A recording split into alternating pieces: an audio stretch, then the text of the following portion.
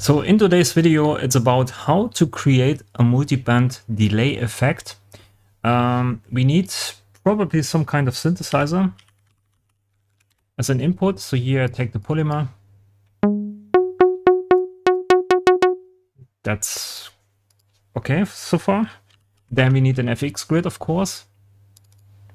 Inside FX grid, we want to implement some filters. So we use, let's say, a cell and key filter. Bandpass 8, maybe. You can define it. You can also go 2 or 4, 12 dB per octave. But I start here with 8. I disable here the pre-chord, the pitch pre-chord. And we want to connect to the input and the output, of course. And we want to implement a delay. In our case here, mod delay. We switch this to milliseconds timing, and we implement some macros. The first one here is for the resonance, of course. We can change the resonance with on all bandpass filters at the same time. We also implement a macro for the feedback here, and maybe a macro for the filter cutoff here, or the delay cutoff. So this is nice. We need a pitch input here. So we can define the root pitch. This goes straight into the cell and key filter. Because we double clicked on this here and snapped this to C3, we can pull this all the way up, and now we can define the filter cutoff frequency with this input. And then in between that, we use a ratio. And for the first filter here, we use 1,1, of course, which is just, the root key or the root frequency. And what else do we need? So we can change the feedback here. We can change the resonance. Maybe you can also define here the filter if you want to. Let's say, go to this, pull this up. This goes to HP1, BP6, BP4, BP2. So minus 3 goes all the way from BP8 to PP2. Let's say this. It's BP2, yeah, okay. Let's go to -4. This is LP8, okay. So 3 is enough. Minus 3. Okay, so now that we have this, we can start to duplicate this. So that's the second one here. We also need an output. So here I'm just a bit lazy. I don't use a mixer and then go in one output. I just use multiple outputs here because it's easier to clone. It's the same thing. This goes to 3, 4, 5, 6, and I go up to 10. You can go up to maybe 20 if you want to, but you have to keep in mind the CPU usage also goes up.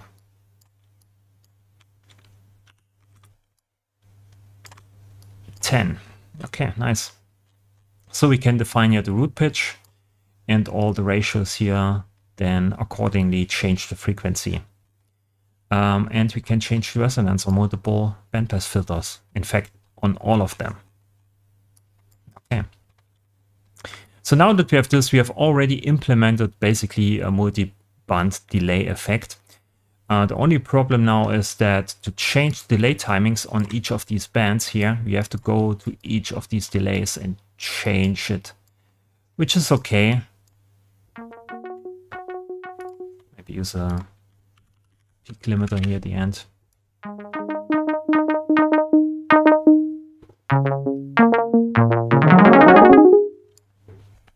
So it kind of works, but the interface to these delay timings here is a bit bad, in my opinion. So it's not fun to play around with the delay timings. So this is why I also say that the grid needs some kind of interface stuff. Because you can build all these nice devices pretty easily, but the interface is always a problem. So here to change the delay timings of all of these devices better or more easily, I go for a steps mod here. And the steps mod goes to step count is 10 because we have 10 bandpass filters here. And what I want to do is basically I want to change the delay timing with this interface. So I want to say here, this is the first delay, right? And I want to change delay timing from 0 to maximum here, right? So I can paint in here the delay timings for all delays at the same time. So the interface is better. I just draw in stuff and then I have set basically all delays differently. So how do we do this? Pretty easy actually. It's not that hard. We use a value here and we disable the precord so it stops playing. We use this fake phase input here so we can change delay or the play head inside of the pattern. And what we do is we use readout also here just to show you this, what exactly happens. So here the value outputs some kind of value. So 0 is the first bar, right? And then we step here to 0.1, which is the first bar. 0.2, then the third bar begins. And the way it basically works is because we have exactly 10 bars here, and the value or the phase value is between 0 and 1, you just divide 1 by 10. So you have 0.1, 0.2, and so on for each bar. So we use here a bit of logic and say when the phase signal is at 0, let's go for a constant here. You just can leave this empty here, but for the sake of having it, so it looks consistent, I just take here a constant input. We use a sample and hold, and we hold the value, the output here of the mod, the steps mod. So we hold this here, and we go into modulator out, of course. And then we duplicate this and say here the second bar is actually 0.1. And the third bar is 0.2. So when we change the value and step through this and we switch it to the second bar, we only update basically the sample and hold because the value is exactly like 0.1. And then we fire out here a gate, and the gate holds then the value until it gets a different value and a different hold. So this way we can get these values here for different points in this pattern. 0.3, 4, 5.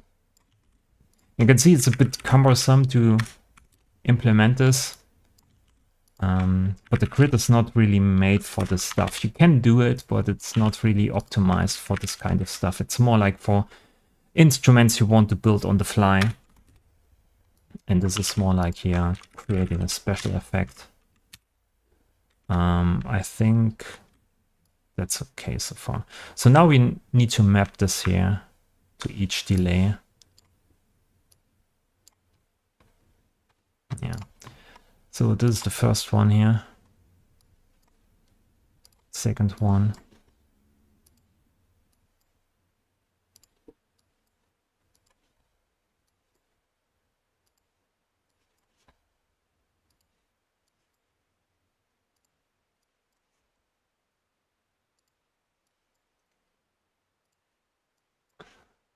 Just need one more. This goes to 0.99 or 1, but this case here, just stick with 0.99. So now you can see when I skip here or scan through this step mod pattern here, we update all the modulation values here. So I can draw in something different, nothing happens, but then I have to update here basically each value. You can see it changes. So instead of using this manual knob here and scanning through that, I'm just using a clock and use bit higher frequency here, maybe 5 or 6, something like this. So now I just draw in stuff and you can see everything updates here on the left side, on the right side. So now everything is at 0. You can see every delay time is at 0. This is max. Everything is on max here. And you can draw in whatever you want and have different delay timings. So this is my go-to setup for this kind of stuff when I need better interfaces for multiple values and I just want to use my drawing abilities here to draw in different values. Okay, but it takes a lot of CPU power actually to use here multiple of these modules and wires and so on. It's, yeah, like I said, we need something for interfaces. Okay, so now we can do this. Let's see how it sounds.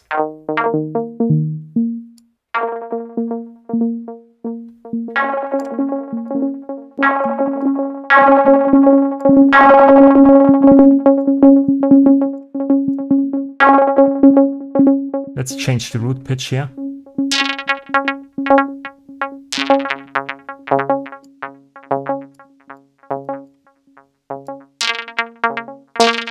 It's almost like a granular effect in my opinion.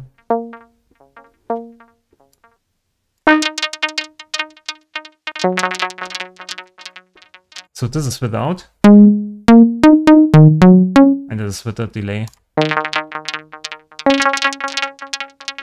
Yeah, and then you can start to bring in the dry signal, and you maybe can introduce your convolution reverb in the pre-FX box. So before you go into these bandpass filters here.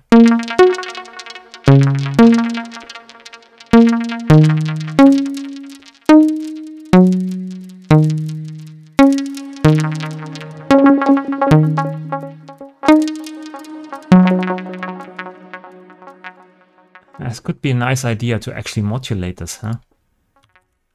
Let's use a macro here.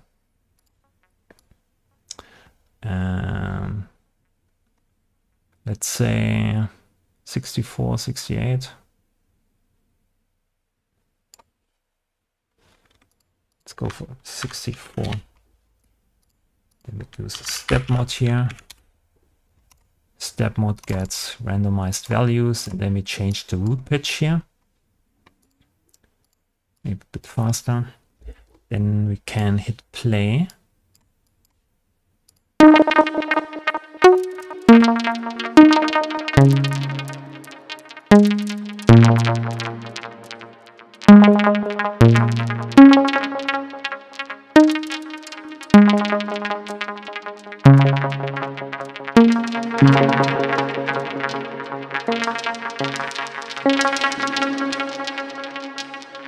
So yeah, it's actually not that hard to implement. It's just a bit of setup, like I showed you here. You can also use multiple of these then, and say maybe in parallel or in serial. So you just duplicate this here, and then you start in a bit of different pitch setting here. Then you combine this and that.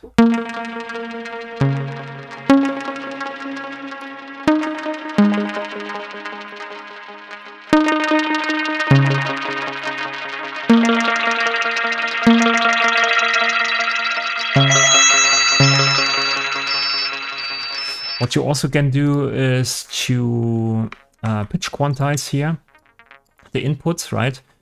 Then just use pitch quantize module here, and then dial in your specific nodes you want to allow for certain bandpass filters.